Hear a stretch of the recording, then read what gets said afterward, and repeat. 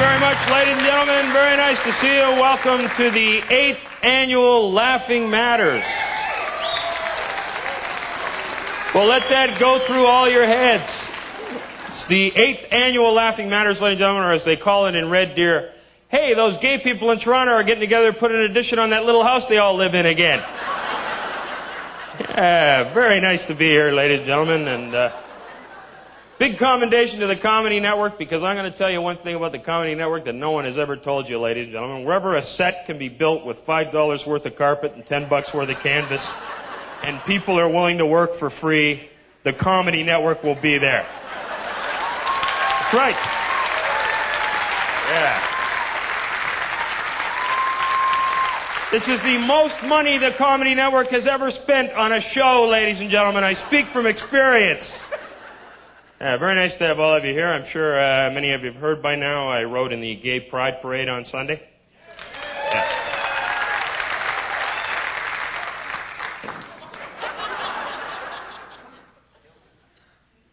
Sorry about that.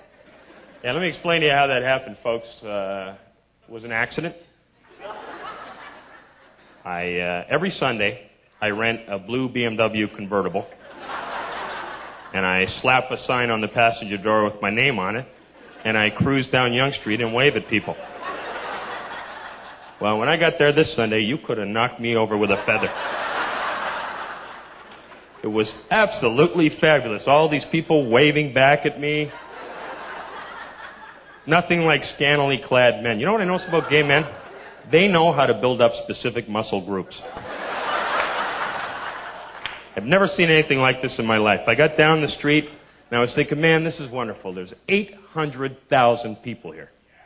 You know, I drove by 799,000 people and heard nothing but positive comments. I got to that last 1,000, and I heard a guy yell out, "Mike Bullard, you suck." You know, a lot of men would have gotten angry. A lot of men would have jumped out of the car and throttled the guy. But then it occurred to me, hey, I'm riding in the Gay Pride Parade. I'm flattered. You know?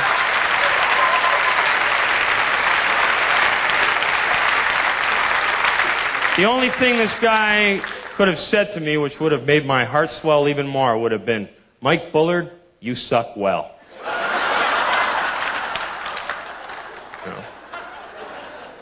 But today, ladies and gentlemen, I'm sure many of you are not aware of it, is the 20th anniversary of the gay bathhouse raids in Toronto. Yeah. Now, this may seem to you not a reason for celebration, but this tells me that the cops in Toronto are a lot smarter now than they were 20 years ago. I do not see how that was a solution to any kind of problem, to bust the gay bathhouses. I could see the chief of police at the time meeting with his deputy and saying, you know what? We're going to bust the gay bathhouses. We're going to put all those guys in prison and put an end to that behavior. You know, bright people. You know. Now, I'm sure there are some of you here from the media tonight. You know, I tend to be seen as a rather gay-friendly person, and tonight is sponsored by Hildebrand Wine. And I'll tell you, after a bottle of that, I'm an extremely gay-friendly person. But, you know, a lot of people are saying to me, hey, you know, the media's getting on me. They're on me constantly. They're saying, you know, Mike, what's the story? Are you gay? Are you not gay? And I guess my response to that would probably be, you know, one of these days, I am going to sleep with a man. Now, my intention is to make the whole thing look like an accident.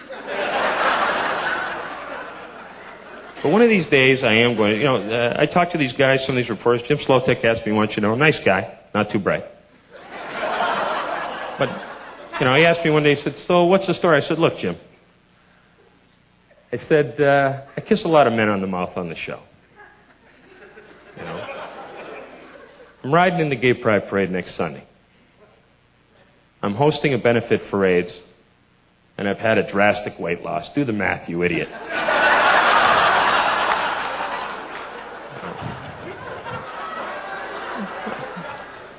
Now, I have a telegram here.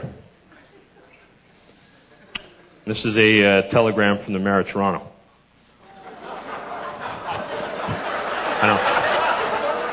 I don't think we need to name names. I'm going to read this to you, and let me tell you one thing. There's only one reason Mel Lastman can't be here tonight, and that's because his photographer is very, very ill.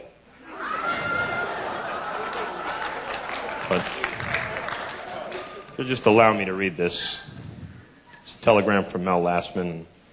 Here it is. It reads, "I'm sorry I couldn't be there tonight. I'm sorry. I'm very sorry.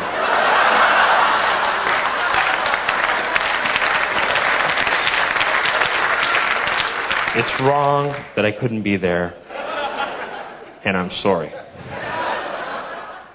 Now, I asked him this afternoon if he might be coming next year. And he sent another one that said, "Sorry I couldn't be there next year. I'm sorry. I'm very sorry. It's wrong that I can't be there, and I'm sorry.